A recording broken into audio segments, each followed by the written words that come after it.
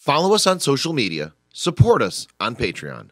All links in description below.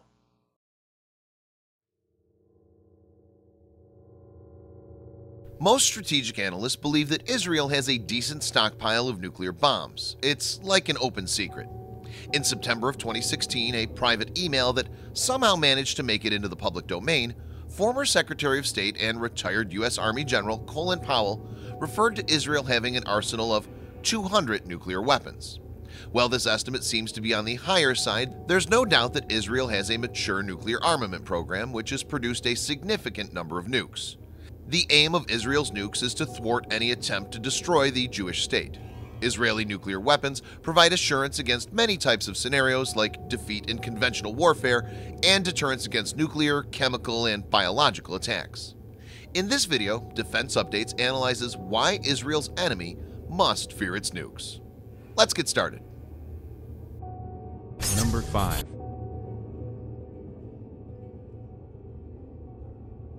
Israel did not have any security agreement with larger, more powerful states, especially the United States.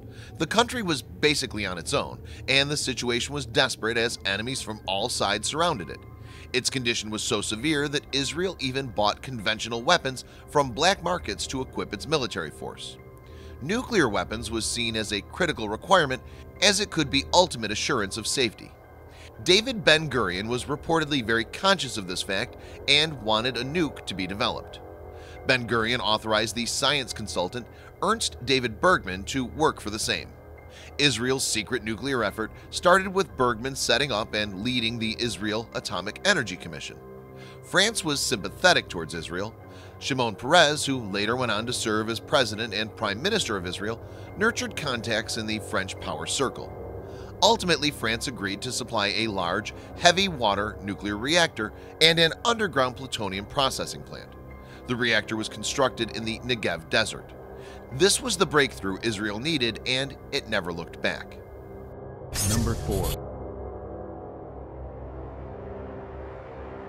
According to intelligence assessments of the United States in the 1960s, it was concluded that Israel probably had nuclear weapons. U.S. tried to slow down Israel's program with diplomatic pressure and make it join the Nuclear Non-Proliferation Treaty. But these efforts fell flat in front of determined Israeli leadership. In 1969, U.S. President Nixon and Israeli Prime Minister Golda Meir met and reached an agreement.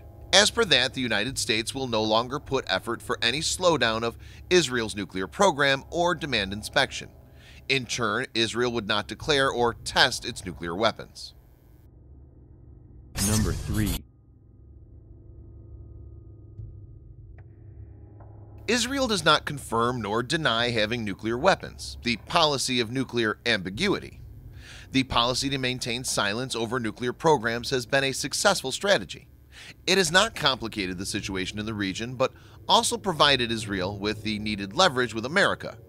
The 2015 Joint Comprehensive Plan of Action and instability in the Middle East will ensure that Israel will probably remain the only one with operational nukes in the region in the foreseeable future.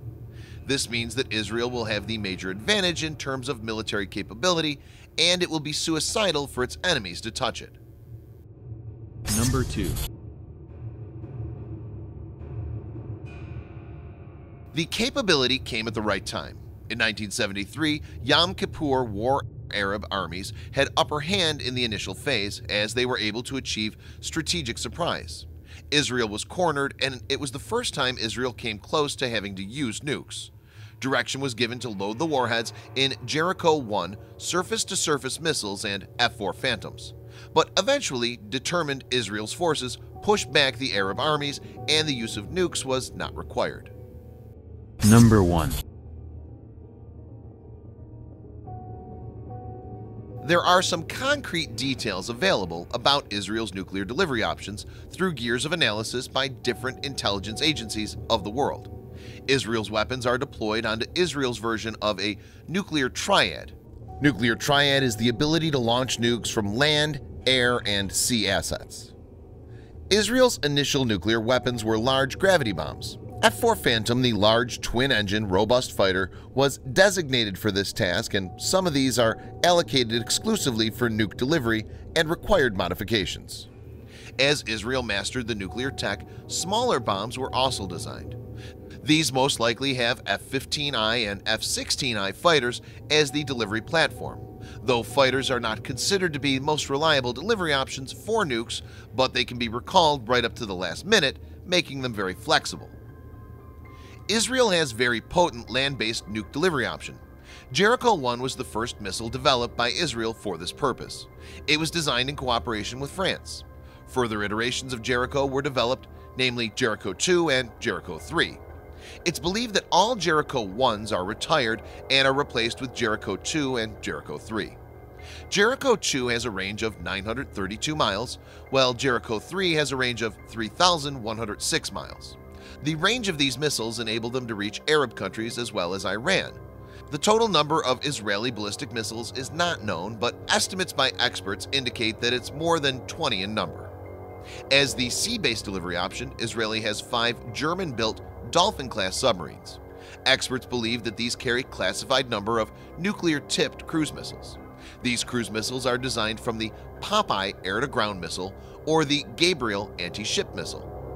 The submarine-based option is the most survival part of the nuclear triad, since they're impossible to destroy with a preemptive strike and will enable Israel to strike back in case of nuclear exchange. So basically, Israel has all its bases covered in terms of quality, quantity, and delivery options. Thanks for watching. Subscribe for more videos like this. Hit the like button if you find the video interesting, and kindly provide your feedback in the comment section. This will help us improve.